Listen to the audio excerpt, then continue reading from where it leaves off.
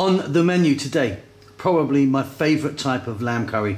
This is methi, a methi curry. Methi is a beautiful spice. We're using some dried methi in this. It's a very strong, pungent, distinctive flavor from that herb. Absolutely delicious. I'm using some pretty low quality lamb there, or mutton, but we're going to slow cook it, and it's now super tender and soft and delicious. Let's go and take a look at the ingredients that we need. So let's take a look at the ingredients that we're going to be using today. At the back I've got lamb or mutton. There's some bones in there, a little bit of fat. I like that, it kind of works for that. I don't want it too lean. I've got one large onion there, about 3 tomatoes here. Try and use a nice juicy ripe tomato. And then let's take a look at the front row. Fresh chili. You can pretty much put in as much as you like, really, and I'm putting in mine in whole. Chop them if you want. Garlic, ginger paste, turmeric, chili powder, coriander powder, cumin powder. Here I've got some dried red chili. Again, same with that one, the fresh. Put in as much or as little as you like. I've got 2 decent sized ones there, and then I've got maybe 6, I think, 1, 2, 3, 4, 5, 6 green cardamom pods. Now this is the main ingredient here, well, apart from the meat, that is. This is methi, or fenugreek, dried fenugreek leaves. So that's got a really pungent flavour to it. It's going to, really kind of very distinctive. So we're going to start off with some oil, add a bit of salt, maybe a couple of other bits. Let's get to the cooker. By the way, all of the amounts of everything are going to be in the text below for you.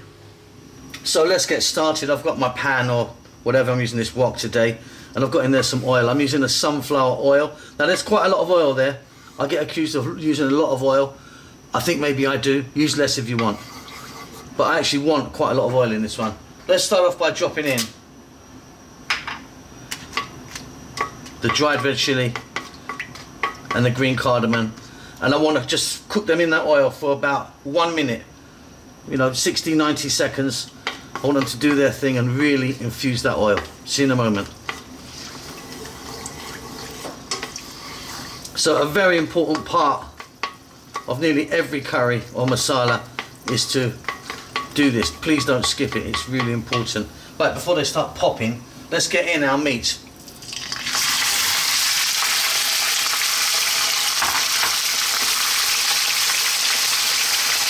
Now what I'd like to do now is cook our meat for about 5 or 6 minutes on a high heat, just to get it started. This is actually going to take quite a long time to cook this one. It's a bit of a slow cooker, but the end result is fabulous. See you in about 5 or 6 minutes.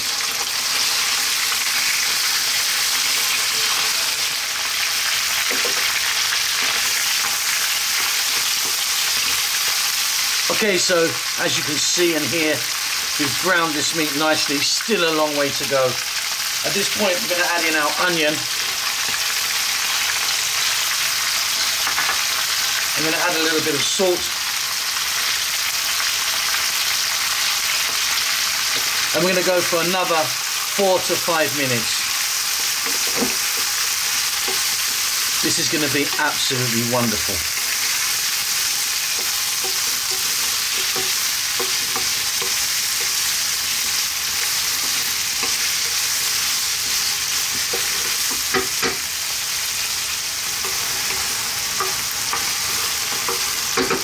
Okay, next up, let's get in our garlic ginger paste. Garlic ginger paste is a 50-50 mix of garlic and ginger. We're going to get in our fresh chili. I'm keeping mine whole, chop them if you want, and the amount, like I say, is up to you.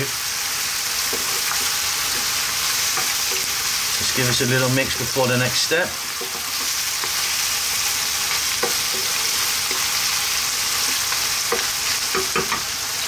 We're now going to add in 4 spices: cumin, coriander, turmeric and chili powder. They're all equal parts. If you wanted, you could just use a curry powder you have, but I always find the separate ones to work out just a bit better, unless you've just made yourself an amazing homemade roasted curry powder. So as the spices go through this and give off that familiar colour, keep it moving now. We're staying on this high heat, by the way.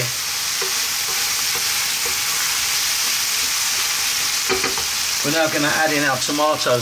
Like I say, try and use a nice ripe, juicy tomato. And we're going to add some cold water.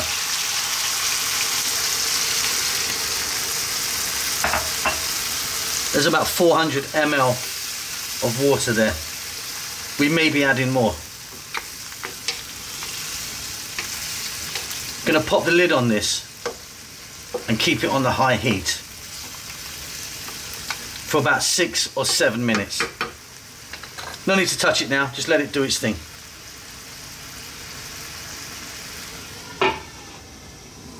Okay, let's jump in and take a look. Let's get the lid off and the steam out for you.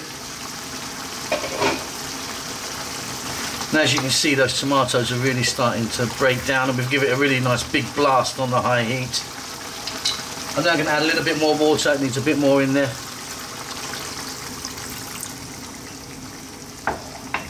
Now we're going to add in now methi, or dried methi. Now what you do with methi is put it in your hand and give it a rub. Rub it around and break it down. It's a very, very, very distinctive flavour. I love it. Just break it all in there. Delicious.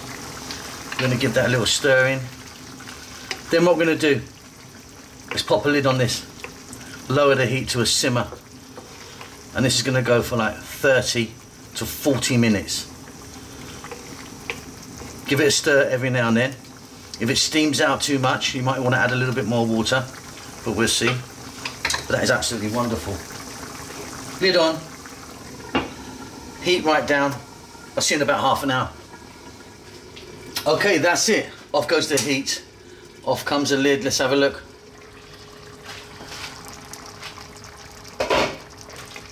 And that is looking beautiful. Really beautiful. I love that.